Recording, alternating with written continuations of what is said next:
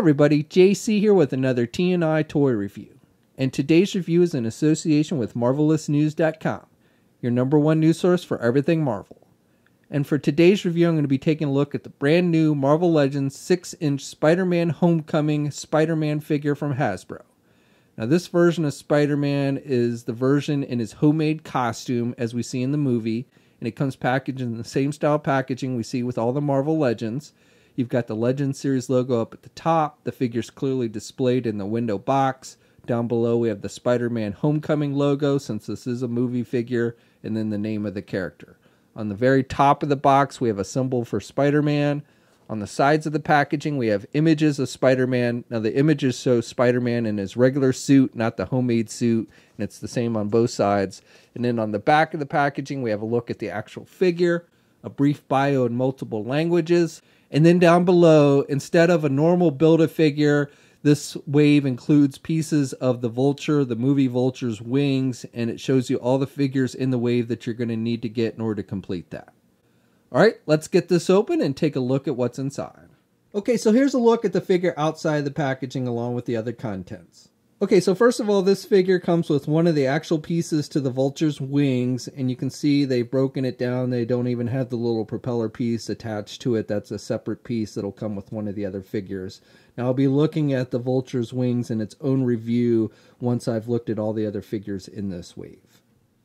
So the figure also comes with 2 pairs of hands. So you get a pair of open web shooting hands and you get a pair of closed fisted hands. Now they actually mix the pair up, so when you take it out of the packaging, the figure, you get one, the right hand has got the closed fist and the left hand has got one of the web shooting hands. But then they also give you a right web shooting hand and then a right or a left closed fist. So you can mix and match however you want. And switching out the hands is easy. You just pull off the hand you want to replace. You've got the little peg on the hand and the hole on the arm. The web shooters are not a separate piece, so those are actually sculpted onto the arm of the figure, and then you just plug in the hand that you want to replace it with, and it'll fit in nice and tight.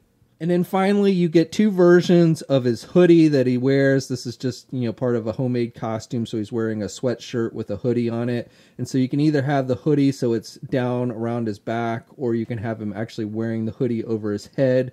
So basically this is a separate piece on the figure. The one that's on the figure when you first take it out of the packaging is the hoodie that's down on his back.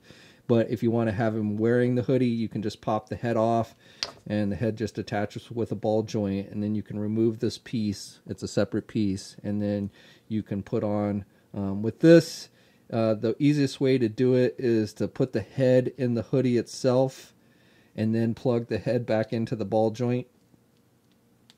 And it should pop in there. And I think it looks pretty good. It fits around his head. The hoodie fits around his head pretty good. So, it doesn't look too big or anything. So I think they've done an actually pretty good job with this. Now some of you customizers out there might be wondering if this hoodie would work with the Scarlet Spider-Man figure, who also wears a hoodie, a homemade type hoodie outfit. And the answer is yes. Now obviously it's not the right color. You'd have to paint it. And you still have the hoodie that's down on his back, which on this one is actually sculpted on the figure, so you can't actually remove that. But still, it looks pretty good. So if you could paint it the right blue color to match the shirt, it would actually look pretty good on this figure, I think. So for the figure itself, I think Hasbro's done a pretty good job here. I like the head sculpt. You can notice that the eyes kind of stick out, so it looks like he's wearing goggles, and then it's got this mask that's over the goggles. So I like that, and he's got the white that's just painted on the eyes with the black outline. But I like how it looks like actual goggles sticking out of the mask, which is nice. And then you got some nice line work here on the mask as well, which I think looks pretty good. And then I like the hoodie, the spider symbols just painted on there. You even have a little bit of a zipper or string here painted black on the hoodie piece itself. And then you've got like pockets here sculpted. So I think that looks good, and I like the wrinkles. And then he's got just the lighter blue shirt that he's wearing underneath. And then his web shooters on the outside, and they're done with just a metallic silver. And I like, even with like the hands, I like how they've done that. He's just wearing a pair of, looks like bike gloves or something, and black on one side and red on the other. And I like how they've sculpted the fingers so they're down in a web shooting position, at least with the web shooting hands. And then the closed fisted hands, again, you can still make out the fingers and everything, which is pretty good. And then it looks like he's wearing sweatpants, and I like the little string there to give it that sweatpant look, and the wrinkles look pretty good.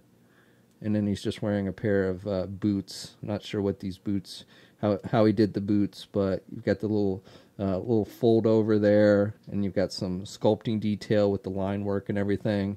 And then you've got the black out rim on the bottom of the feet. So this figure stands just under 6 inches tall. Here he is next to the Captain America Civil War Spider-Man figure that came in the box set. And you can see this homemade Spider-Man figure is a hair taller than that one. And here's a comparison with that Ultimate Teenage Spider-Man figure. And you can see this homemade Spider-Man figure is taller than that one. And then here's a comparison with the Scarlet Spider-Man, which is taller.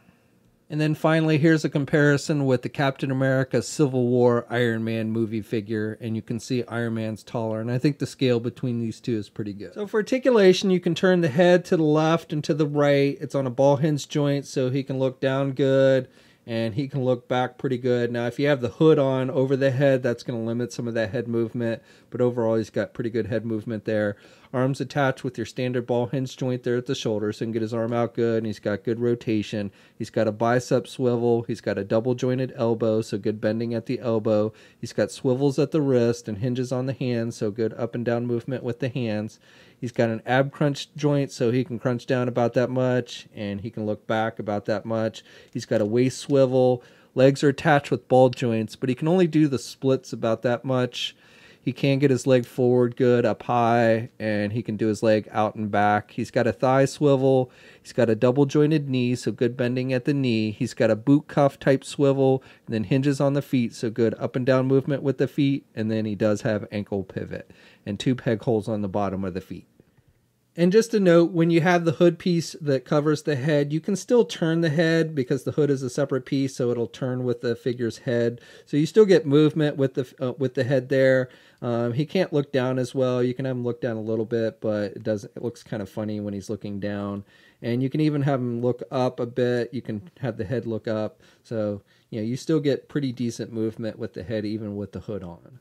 Okay, so that's my review. So overall, I think this is a solid figure and a good representation of how the homemade costume appears in the movie. I like how the goggles protrude out of the mask on the head sculpt, and I like the hoodie function that you can have the hood up or down on the figure.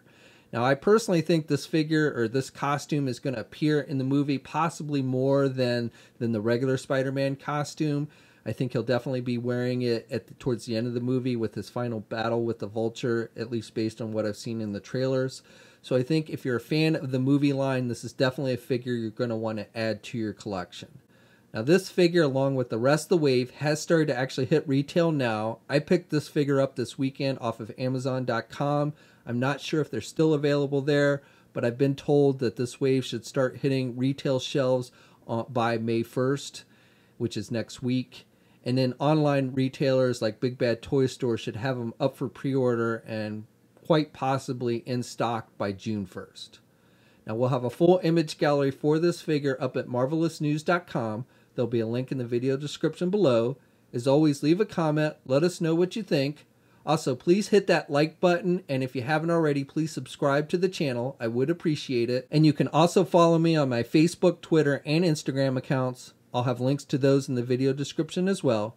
And until next time, I'll catch you guys later.